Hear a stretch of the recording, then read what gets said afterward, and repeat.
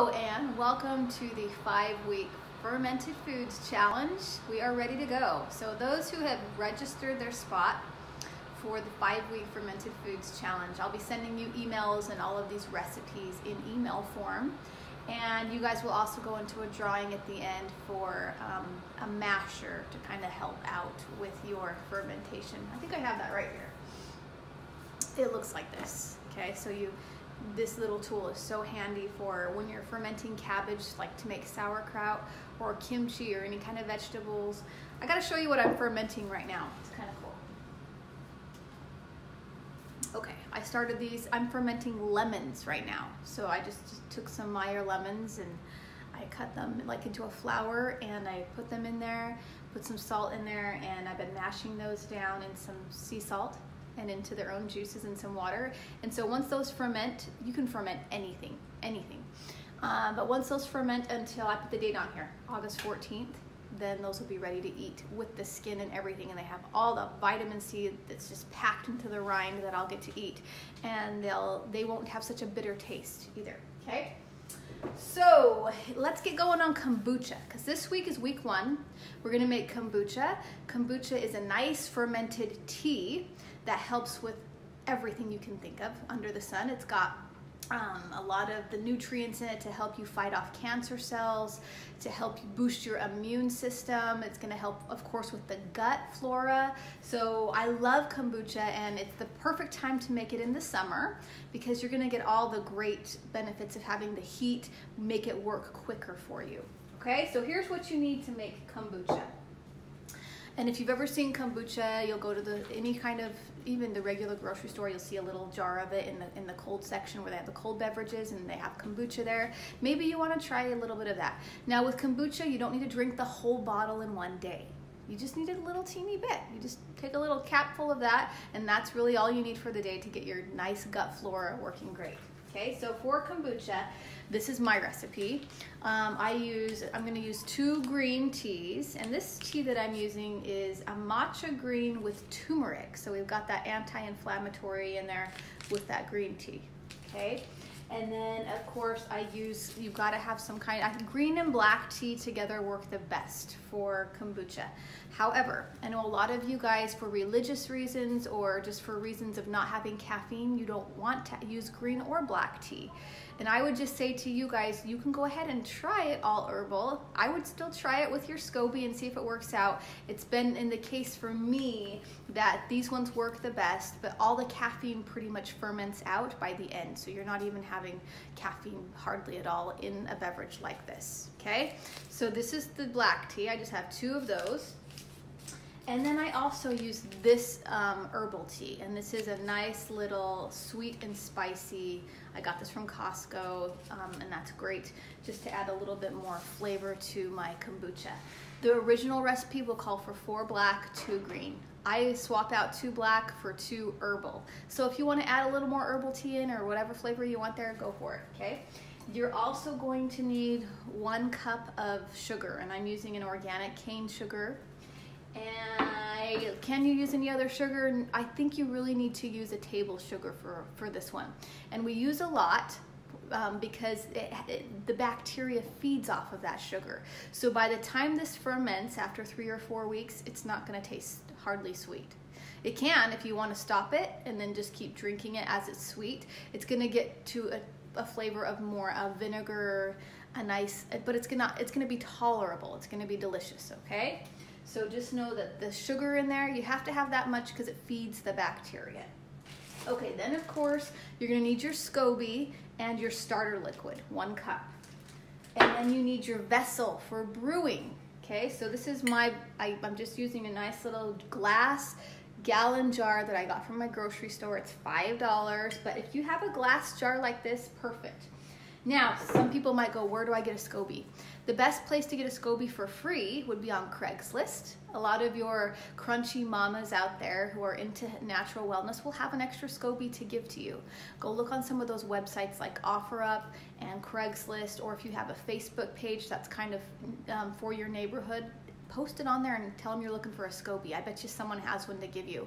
If not, just go on Amazon, type in SCOBY, S-C-O-B-Y, They're about $6 to $7. They'll have one shipped to you, probably with that starter liquid, because you need that starter liquid, and then you can get going on your own kombucha. So don't be like, it's a pain in the butt, I'm not gonna try to do it.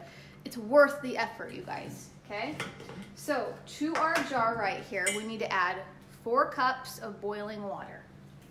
All right, I just boiled some right here in my kettle. This is all ready to go. Actually, you know what I'll do is I won't pour that in there yet.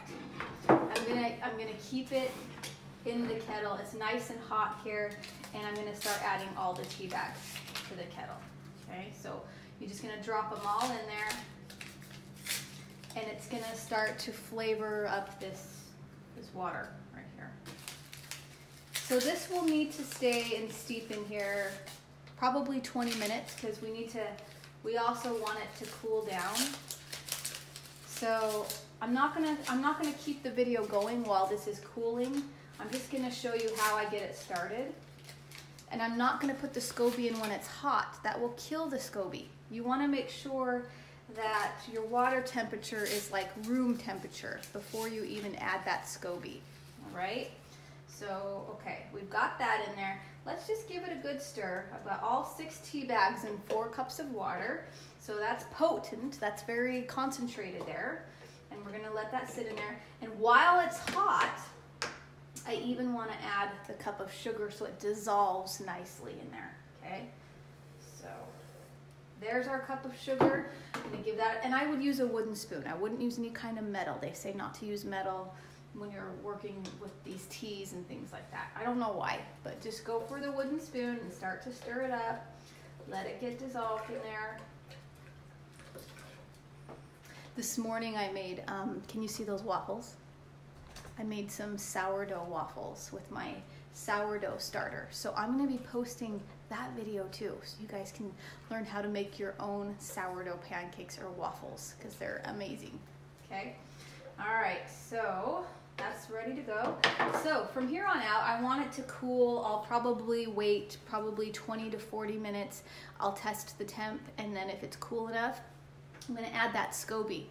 And I'm gonna come and continue the video probably in about 20, 30, 40 minutes to an hour, I don't know. And I'm gonna jump back on here. I'm gonna show you how to finish this off. And then we have to do the hard part, and that is wait. We're gonna wait for 3 weeks, maybe 4. I'm probably gonna wait 5 because I like mine very strong. I like that strong vinegary taste. I feel like it's getting in my gut good, okay? So that's the hard part, is waiting, but you can always taste it after a week, and if you're happy with that flavor, go ahead and sip on your tea. Otherwise, you're gonna be waiting as long as you want. I've had it sit for 3-4 months, and it was awesome. It tasted great, okay? So let's let that cool down, and then I'll be right back to check in with you guys. Thanks for watching, and happy week 1 of fermentation. I hope you're doing this with me. Let me know. Talk to you later. And I want to just go over how to finish off your kombucha to get it ready to ferment. And you're gonna let it sit for probably 2 to 5 weeks, okay? That's the sweet spot. So here's our kombucha. This is my tea here. If you saw video 1, you saw that I added sugar, 4 cups of boiling water, and 6 tea bags. And then I waited a couple hours actually for this to cool down, because it needs to be room temperature. It can't be too hot, okay? Because it'll kill the SCOBY. SCOBY is symbiotic culture of bacteria and yeast, and that's what that stands for. So that's what you have to make kombucha. You can't just go buy kombucha from the store and dump it into a jar and try to make your own from that. You have to have the mother. This is the SCOBY, okay? You can get a SCOBY on Facebook, you can get a SCOBY on Craigslist, anywhere, okay? You can get a SCOBY, but you're gonna need that starter liquid as well. And you may be able to use starter liquid from kombucha from the store, but I'm not totally sure, okay? I think you can though. All right. So this is very vinegary. I smell it right away. I got this one from a friend. I'm dumping this, actually, I'm gonna pour the tea into my brewing vessel here, okay? So this is gonna go, I've taken the tea bags out.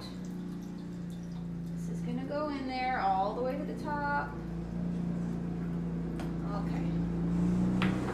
So I added 3 quarts of filtered water to this jar here. It was probably too much. I probably should have added like 2 quarts, poured this in, and then added more water. So I'm already up to the top here, and I still have to pour in my SCOBY and my starter liquid. So I can already tell that I'm probably gonna need to dump just a little bit out. And that's okay. Let's see if we can. Okay. So I just dumped a little bit out, and now I'm gonna add all that good stuff in there, okay? So now this is up to the very tippy top.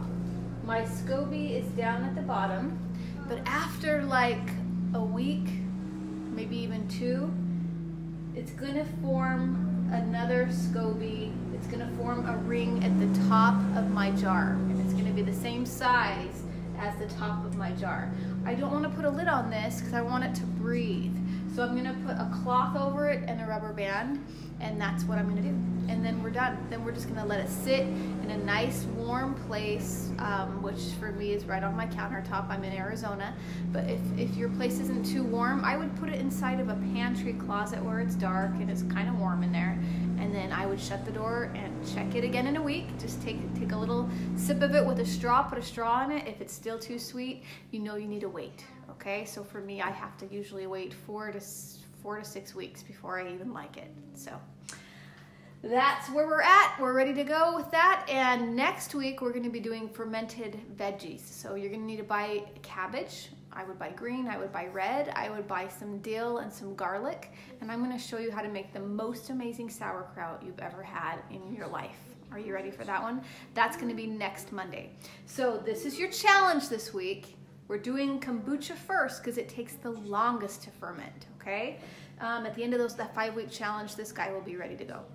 So make sure you tell me all about it in the comments or post it on our page here. If you're making your kombucha, I want to see that you're doing it and let me know how it goes.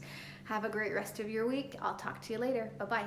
Oh, I do have a free webinar next week. It's called How to Win the Battle with Your Picky Eater. So if you've got a picky eater or you're a picky eater yourself, I want you to go register for that. It's a free webinar, okay? And that's gonna be on the 17th, so that's next Wednesday, 3 p.m. Pacific time.